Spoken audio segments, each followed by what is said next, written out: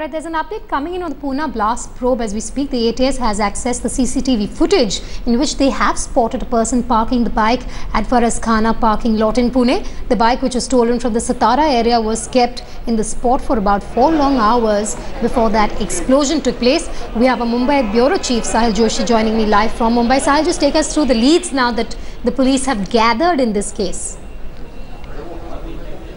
ATS who have officially taken up this particular investigation of Pune Blast which happened at Faraskhana, they tried to get some CCTV footage from the adjacent shops and various establishments across the area. So they have found out one footage in which they can actually notice one person riding that particular bike which was stolen from Satara and kept that bike on which this blast happened at Faraskhana parking lot.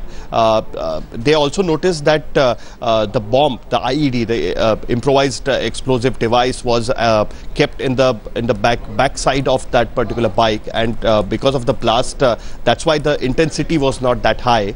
If the IED was kept near that petrol tank of a motorbike, then the intensity of that blast would have been much higher. But what police is saying, ATS is saying, is that it's difficult to identify that particular person, but they know that one person rode the bike and kept that bike in the parking lot where the blast had happened, and this bike was kept at least 3 to 4 hours before the blast. So they are sure that there is a time device, which they also found out in the forensic material they have found out there.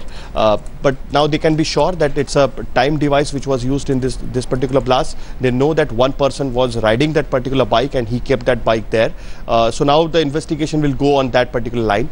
What they think is that the group which might have done this particular blast, it can be an inexperienced group, because normally the Indian Mujahideen group, which had done blast earlier with the help of scooters or motorbikes, they had tried to keep the bomb near the petrol tank, so that even if they do not get a highly explosive material like RDX, the intensity of the blast can be bigger than what happened in Pune. So they are looking at every angle, but this is a major lead that they can identify one person who kept the bike there at Faraskhana parking lot.